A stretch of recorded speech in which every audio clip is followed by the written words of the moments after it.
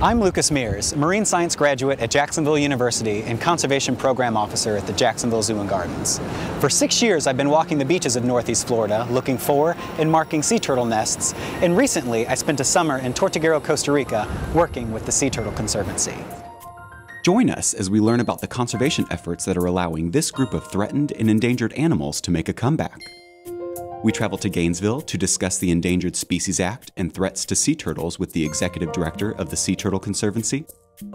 At the Florida Fish and Wildlife Conservation Commission in Jacksonville, we discuss the statewide nesting program with a wildlife biologist. And then we bring you on Turtle Patrol with volunteers in Ponte Vedra Beach to search for sea turtle nests and share in the delight of rescuing baby sea turtles. And join Pip on her incredible journey as she grows up, travels vast distances, and comes back to the beach she hatched on to start a new generation. And finally, learn what you can do to help these vulnerable animals make a comeback.